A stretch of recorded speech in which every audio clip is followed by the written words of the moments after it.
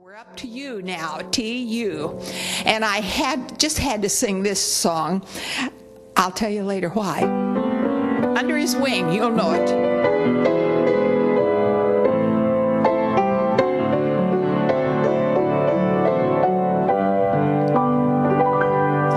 Under his wings I am safely abiding, though the night deepens and tempests are wild, still I can trust him. I know he will keep me.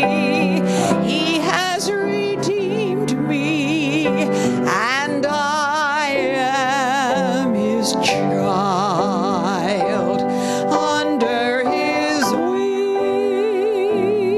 under his wings, who from his love can sever?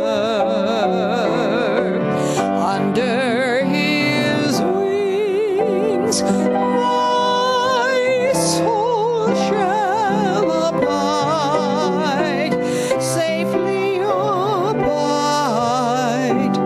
forever. I told you why I had to sing this, or I want to tell you why.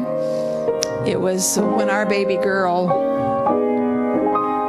maybe was in junior high, about 12 or 13. I can't believe that one Sunday morning we sang this in congregation, and she was so taken with it. And on the way home from church that Sunday morning, she said, "Mother, what was that song we sang, Under His Wings?" And I said, "Yes, Lisa."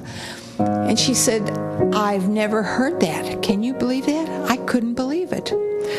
And she said, "Would you sing it to me again, Mother?"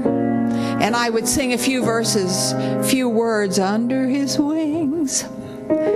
And we would drive a few blocks further, and she'd say, "Mother, sing that again." And we'd sing it again.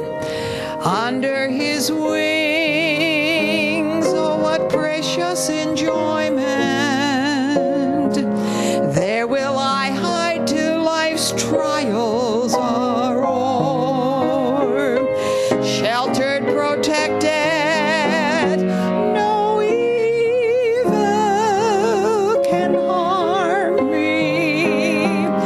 Resting in Jesus, I'm safe evermore. Can't you understand why that would mean so much to a 12-year-old? Under his wings, under his wings, who from his love can shelter? Under his wings, my soul shall abide, safely abide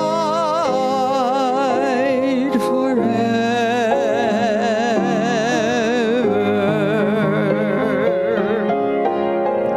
Under his wings, who from his love will sever? Nothing can sever us. I always love that phrase. Nothing can sever us from the love of God. Nothing. Wonderful.